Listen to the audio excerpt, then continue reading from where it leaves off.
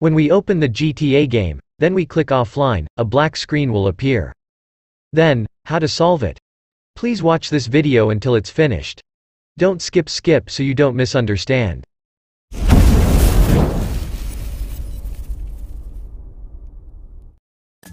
The first step, you open the CPU-Z application. You can download this application in the Play Store or at the link in the description of this video. In the GPU renderer section, that is your smartphone's GPU type.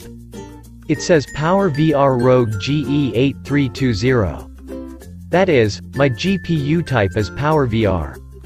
Not all smartphones have the same type of GPU. There must be different. So, please remember carefully the type of your own smartphone GPU. Don't be mistaken. If you already know the GPU type of your own smartphone, all you have to do is open the ZArchiver application. You can download the ZArchiver application in the Play Store or at the link in the description of this video.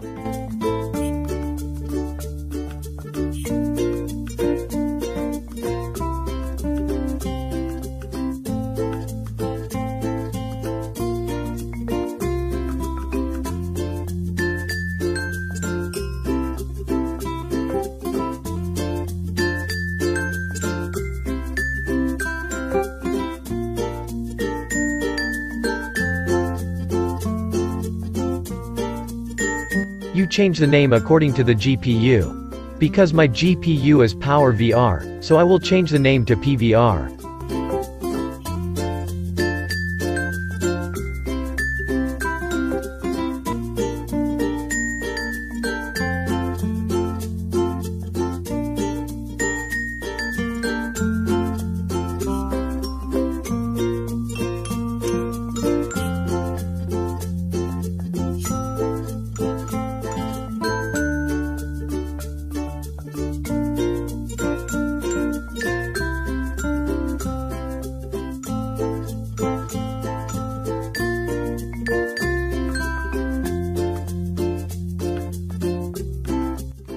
For this file, you have to change the name to PVR.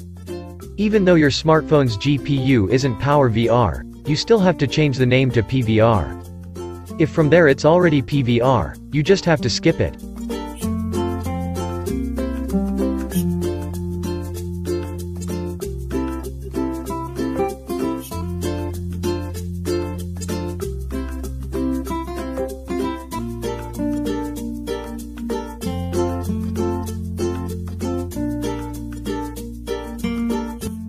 For this file, you also have to change the name to PVR. Even though your smartphone's GPU isn't Power VR, you still have to change the name to PVR. If from there it's already PVR, you just have to skip it.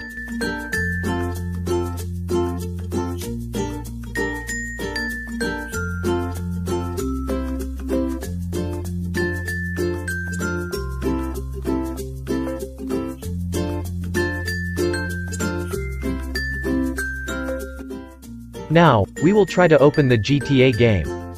Does the black screen still appear or not?